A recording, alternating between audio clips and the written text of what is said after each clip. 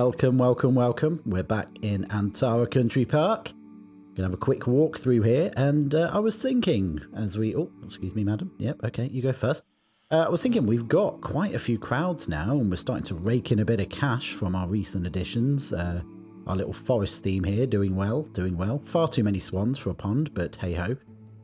Yeah, so I was thinking we should get a new addition, and I think it's time to move out of the forest area, past our lovely animal bridge that we designed last episode, and onwards and upwards into the step area of the park.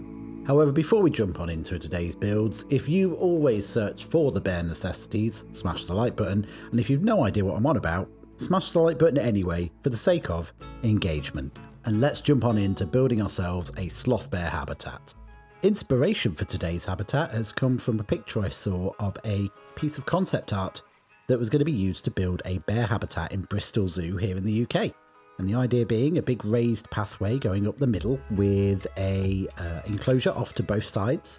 And it sort of looked onto a hillside where the bears live. This then gives us two sides, which we can put another habitat on the other side in a later episode. I'm thinking possibly the Saiga. And then we will build ourselves a bear cave on this side to house our new sloth bears. Now, if you've seen any of the other episodes of Antara, you know exactly how this is going to go. We're going to start off by terraforming, then we're going to paint on some textures, and I'm actually going to make a couple of new custom mud walls just to surround this area and give it some shape. Now, what you see me creating in the background here is the outline of a bear's cave, and this is a bear's cave that I really did not want to make. I had no idea what I was doing with this, and I think that shows. I kind of done that at the very end where you'll see me go back and put a cave together. But while I was building it at this point, I still had in my mind of making a big backstage area, a very zoo-like experience. And I kind of got halfway through and realized that doesn't actually fit the concept of the country park. The idea would be that the country park, albeit funded, does not really have the money to keep building big habitats like this. So instead, midway, I sort of spiral away into, this is sort of a temporary habitat. This is something that they would bring the bears to, maybe breed a couple of babies on loan from a nearby zoo, generate some income from people coming to visit, and then they would give the bears back, and this area would be reused for another animal. Now don't worry, we've not jumped straight on into gardening yet. I will warn you before that happens. I know how much people don't like it.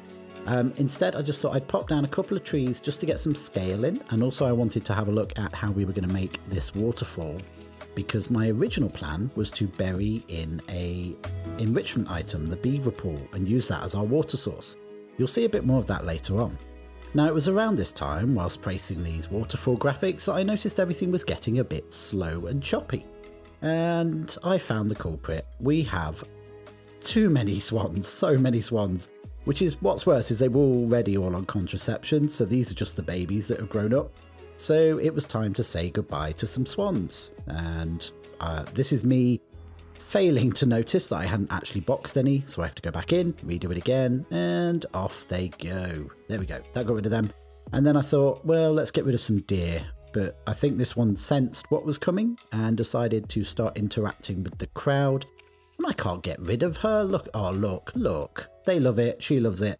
I can't explain this one. We're just going to call the vet, and then we'll also, just because we don't want it to detract from the habitat, we're just going to, you know, just place this. Yeah. See, look, no one can tell. It's brilliant. Then I found these two wildebeest, which I thought, oh, cool, they're mating. Nope, they're both female. They just seem to be sharing their animations at the same time. So there we go. They're safe because they're cute. So I did go back and get rid of a couple of red deer just to knock it down a little bit. And it kind of helped, but not really.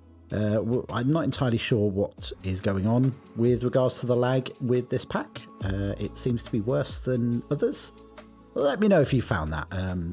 I don't know what to do about it really, but we're near the end of the download content pack, so I'm not overly fussed about trying to get it to work buttery smooth. It's not going to be a much bigger zoo.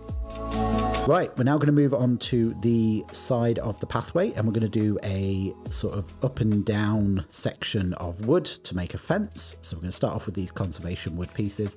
I keep seeing these and I do really like the colour scheme on them, but I never really managed to sneak them into builds. So this was an opportunity to use them and go all out. So I've made a fence, basically just a couple of rectangles stuck together. We've done undulating heights up and down at the bottom, and then we're just going to copy that and run it all the way around the path.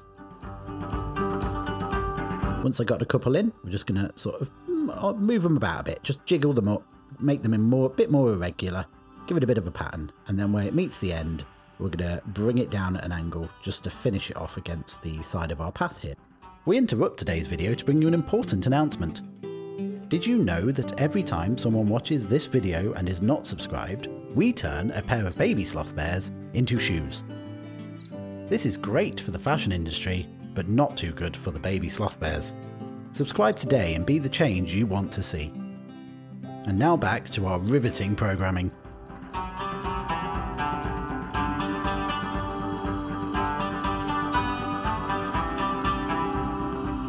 And now for the top of the path, we're going to make ourselves a planted walkway. So this is fairly simple, just a couple of posts, a couple of planted tree panels. I was just at this point trying out some leaves, but I actually stopped doing that and then went back and added them again later because they were getting a bit too repetitive. So we're just going to move them all the way down the path. Then to randomise them up, we're just going to rotate every one or two of them, just so that they're not all repetitive and the same texture. We're going to give them an edge, and this is just 2 bits of painted timber, just ran along the sides. And then cap off the ends. And this just stops those plant panels looking a bit messy on the sides. Now in the concept art, there was a building which I really liked that was just off the side of one of these covered walkways. I don't actually have a purpose for it, although I did find one in the end. But I just really liked how it looked, so I thought I'd knot one together and then maybe find a use for it later on. Now to do that, we're going to make ourselves a wooden tower. No real reason why we're using the Australian wood for that, it was just the first thing that came up. Then we're going to clad it in the conservation cladding, just to give it a bit more depth and a little bit more shadow. Really annoying, by the way, that we don't have a mid-size rectangle cladding.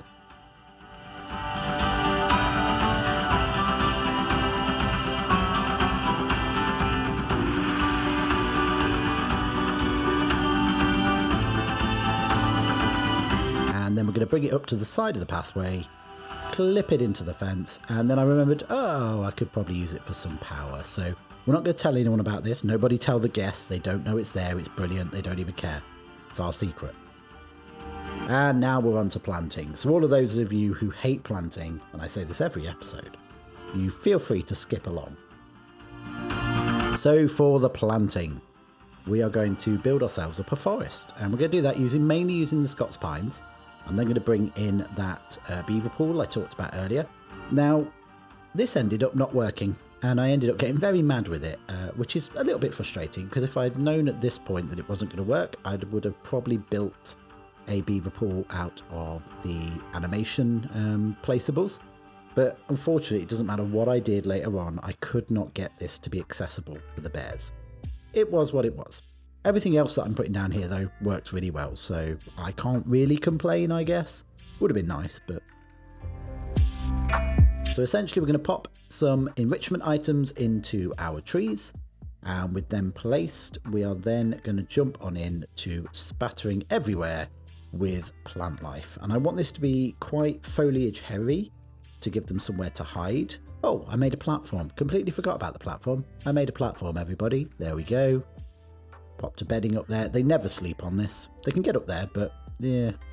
So we started off with the top of the walkway, and I really like these blue sedges. They work really well in this sort of climate. So I'm going to pop a couple of dried and non-dried versions along the top of the walkway, and then some buffalo grass just to add a bit of texture.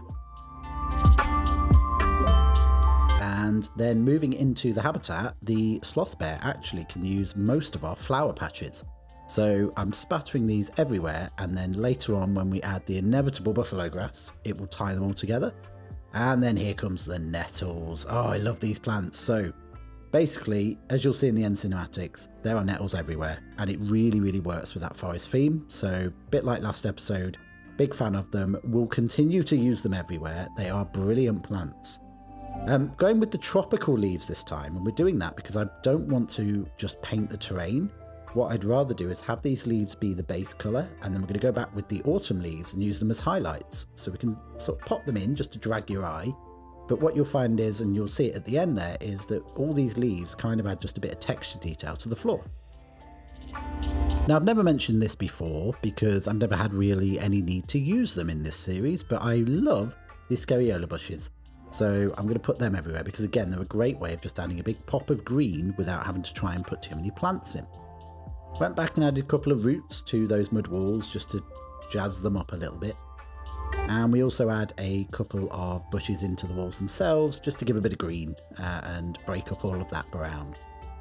Here comes the pride of the show, the buffalo grass. We're going to pop this in like we have everywhere else, just as texture everywhere we can. Tie those flower patches together, add another green in there, just get it all sort of mixed together. Jumping into the final leg then, we're going to get this cave sorted that I've been putting off. So even at this point, I was still thinking of doing a big backstage area, which very quickly became not suitable. So instead, as you'll see in the final cinematics, we just popped in some gates and really just made it a nice area where the keepers can enter the habitat safely without having to come face to face with a bear. Were it in a zoo, I would probably build this habitat quite a bit different, and I am heavily considering rebuilding a sloth bear habitat in our next long-term zoo, coming 2024, stay tuned for that. But instead, today, it's just somewhere for the bears to sleep, somewhere for them to access the habitat through, and it kind of works for that. It works for what we need it to do.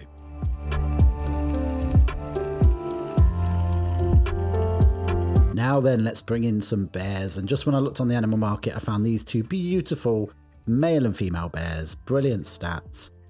So we're going to adopt both of them and get them brought over to our habitat. Now at this point, I noticed that Caitlin was taking her time here. Yep, there she goes.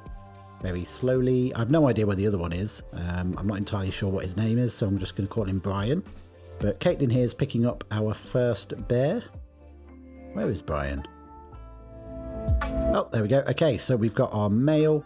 Come on, Caitlin, run, run. Oh, look, there's Brian. I have enough of these guys. There should have been someone there already. So here we go. She's going. I'm heavily resisting the urge to pick her up and throw her to the habitat. And there we go. There's our male. Now, what you don't see in the cutout here is me checking and finding there were like 5 different escape points in this habitat. I did get those repaired, get those fixed. These guys climb, obviously. And there we go, releasing them into their new habitat. And the first thing she does is sits down in the cave and stares at a wall. Thank you for that. That's I feel like all my work is appreciated. We're also just going to ignore all those animals dying in the upper left-hand corner. And you're just staring at a tree. I mean, I feel like my work has just been worth it here at this point. Now, I spent the last couple of minutes just tidying up the rest of the habitat, popping down a couple of enrichment items, throwing some moss onto things. You know, all those little tidy up things you forget to do while building and then notice just at the end when you're about to film some cinematics. That's kind of what we're doing here. So whilst I do that, and as we move over onto those cinematics, thank you very much for watching. If you enjoyed the episode today, hit the like button below. And I assume after the earlier message from our little friend here that you did indeed subscribe. If not, I will let him know. That's on you. And I will see you in the next episode of Antara Country Park as we finish off our wonderful Eurasia download content pack miniature zoo and head on into our big project for the year. Can't wait. It's going to be great. See you then.